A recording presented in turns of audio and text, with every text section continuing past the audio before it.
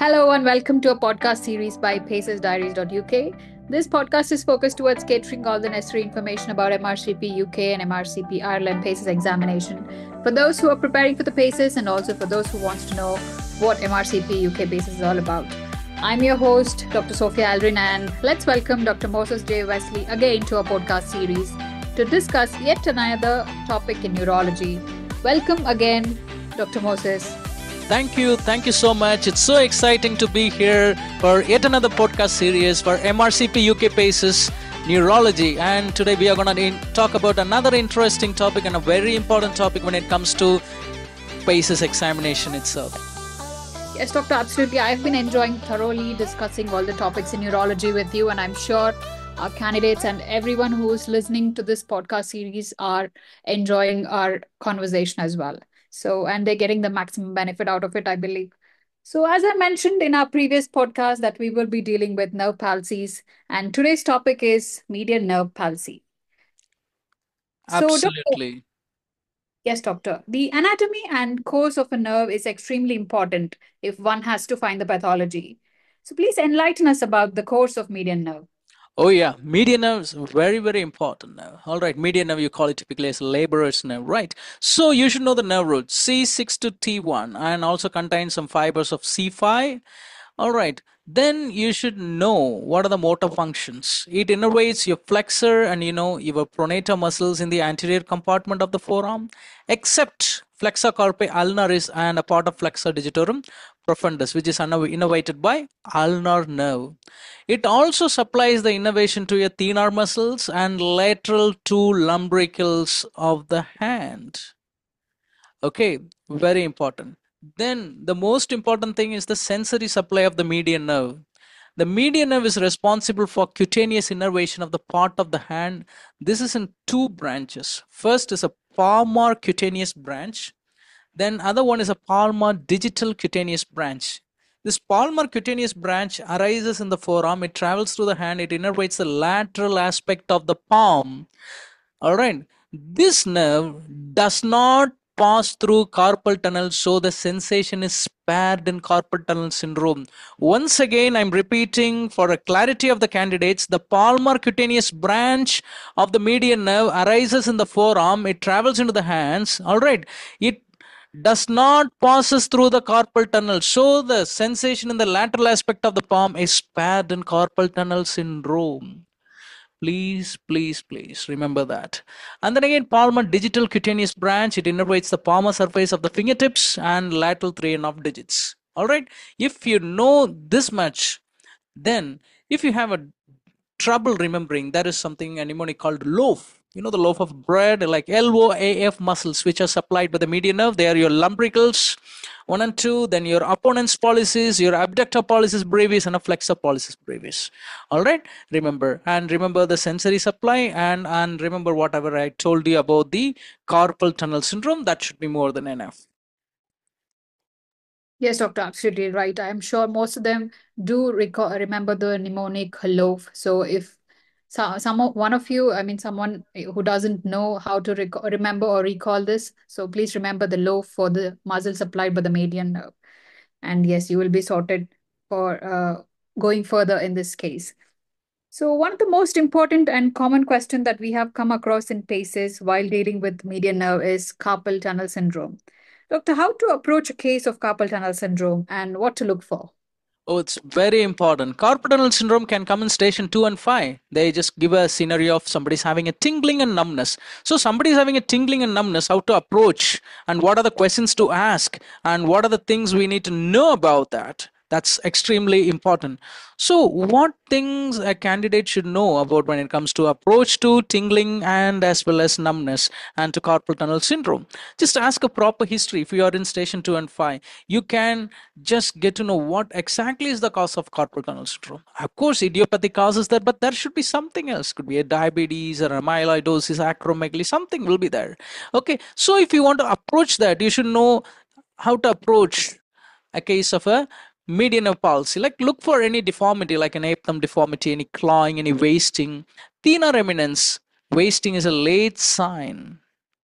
All right, even in the long standing carpal tunnel syndrome, sometimes only a part of the thenar eminence wasting can be seen. All right. So ask them to do a prayer sign, reverse prayer sign. Tinal sign, do only with examiner's permission. Don't get over enthusiastic and start tapping. It can be painful, and if you elicit a pain during an examination, it is a red flag in MRCP UK cases. All right. Then weakness of the thumb abduction should be tested. That's one of the very important tests for median of involvement. If you test this and approach this way and with the proper history taking, you will be absolutely fine. Agreed, doctor. Yes, dear candidates, please remember everything that has been discussed right now. Each and every point is very important. What not to do and what is the main red flag that you're not supposed to do in a case of carpal tunnel syndrome. Never elicit a tinal sign unless and until you take permission from the examiner. So please remember this. So as we just discussed, carpal tunnel syndrome is one of the very important topic, and it's a must to know the list of causes of carpal tunnel syndrome. Doctor, what are the causes of carpal tunnel syndrome? Yep, the list can be really huge and tiring. I'll just tell a couple of things. Acromegaly, rheumatoid arthritis, trauma, hypothyroidism, amyloidosis, gout, chronic renal failure, diabetes mellitus, Paget's disease, and the list is huge. At least remember these things, especially concerning to station 2 and 5. That should be fair enough. And even Cushing's, Yeah. All right, doctor. There comes another nerve while dealing with median nerve, which is anterior interosseous nerve.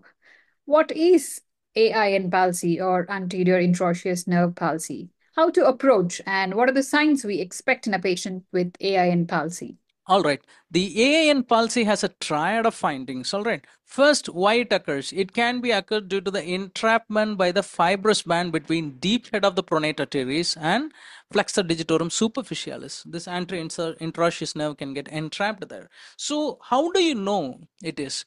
There will be triad of symptoms. First thing, the weakness of flexor pollicis longus, that is thumb, and first flexor digitorum profundus, that is your index finger. There will be weakness of these two muscles. Next, pinch sign. Okay, it's positive when performing a pinch between your thumb and index finger. All right, the distal interphalangeal joint will fail to flex. If you're trying to do a pinch, you can try it yourself. The DIP will fail to flex. That's second component of the triad.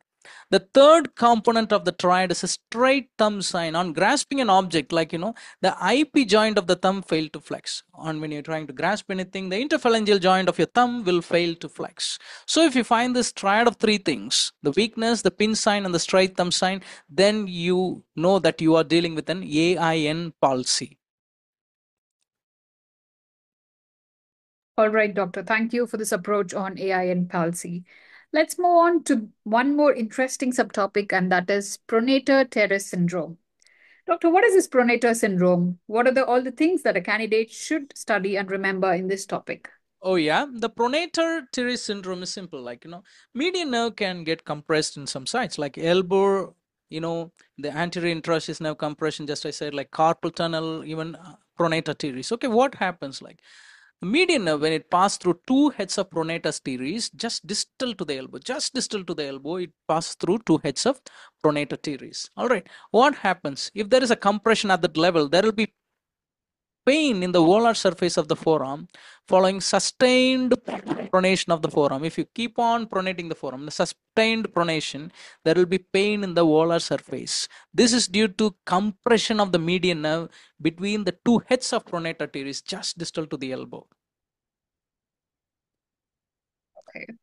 Thank you so much, doctor, for this information. I think if they know the amount of information that you just provided to all of us, it'll be more than enough to ace this case if they encounter this case in their examination. So, yes, we have come to the end of today's discussion on median nerve palsy, and I hope all our candidates are getting maximum benefit by listening to our podcast series. Thank you, Dr. Moses, for joining us today and taking us through this very important but also confusing and difficult topic to understand, which Yeah, is, yes, median. exactly. Absolutely, absolutely. There is one more thing I just wanted to add up here just before I wind up the session. That is carpal tunnel syndrome. Just a little bit of gist on that, okay? And the etiology is rise to pressure, and you should know what is the normal pressure of a carpal tunnel syndrome. It's around 2 millimeter of mercury. When it is around 20 millimeter of mercury, the pressure increases. There will be compromise of epidural blood flow. At 30, there will be impairment of axonal nerve conduction. At 40, both sensory and motor symptoms will be evident. At more than 50, it can cause epidural edema. So if they ask you what are the investigations you're going to do, like I said, you check for nerve conduction study, all right? Check for median motor and sensory latencies and conduction velocities. If the sensory latency is greater than 3.5 millisecond or motor latency more than 4.5, it's considered abnormal. All right, then you can talk about electromyography. Typically the key muscle used to evaluate once the examiner has asked its abductor pollicis brevis, that's the key muscle we need to evaluate. The findings will be there will be positive sharp waves and fibrillation which indicates reason muscle denervation. All right, then one more thing, if they ask you what do you do to treat carpal tunnel syndrome, all right, first wrist analgesia, then you can talk about a wrist splint, then surgical release corticosteroids. These are the treatment you can give. This is something I just wanted to add up before I wind up the session. All right, thank you. Doctor, thank you about that. So we covered almost everything about carpal tunnel syndrome while dealing with median nerve palsy as well. So now the discussion is complete, and we have almost discussed about everything related to median nerve and carpal tunnel syndrome, and also anterior interosseous nerve and pronator syndrome as well. So we've covered almost everything. So thank you, doctor, for taking us through all this information and discussing a lot of information today. It was one interesting topic, but also a difficult one. So thank you for making it simplified and guiding all our candidates in this topic. Thank you. Thank you so much. It's such a pleasure to be here. We'll meet again with yet another topic for MRCP UK Paces. Thank you so much.